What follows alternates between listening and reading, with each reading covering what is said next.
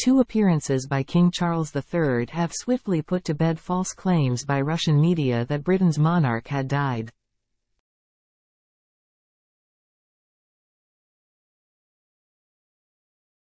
The 75-year-old king was spotted on Tuesday leaving Windsor Castle and arriving at Clarence House, hours before hosting an audience with veterans at Buckingham Palace to mark the 70th anniversary of the Korean War.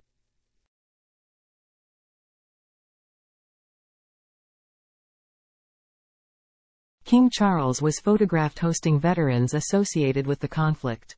As many as 60,000 members of the British Armed Forces served in the war, with 1,100 people losing their lives in Korea.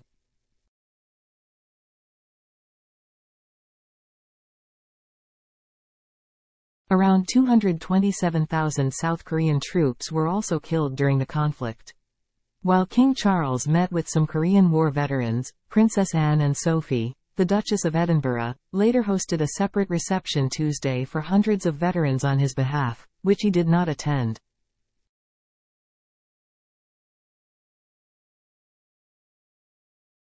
Anne, Princess Royal, delivered her brother's speech for him.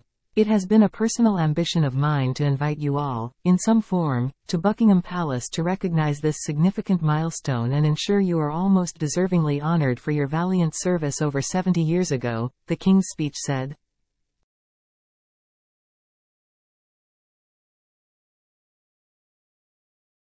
Anne also expressed Charles's disappointment that he could not attend in person.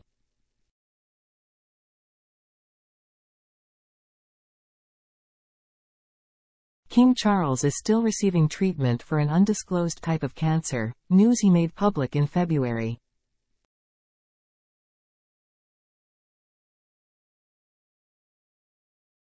The monarch has reduced his duties and cut back on public appearances while he recovers.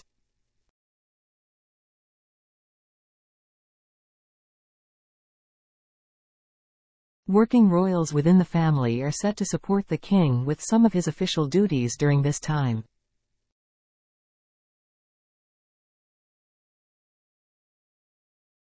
King Charles's appearances come a day after the British government and its Moscow and Kyiv embassies had to declare that the monarch was alive amid false rumors of his death spread by Russian media.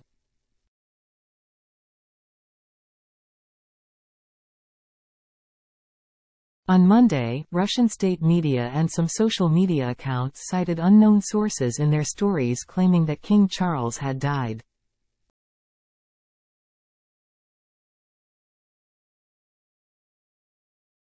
The false claims spread to the media in Ukraine and Tajikistan.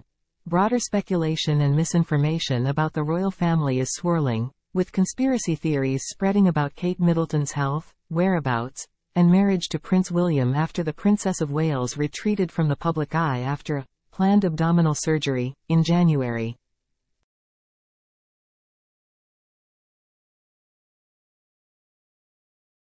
A short video shared by tabloids TMZ and The Sun on Monday showed Kate leaving a farm shop in Windsor alongside William.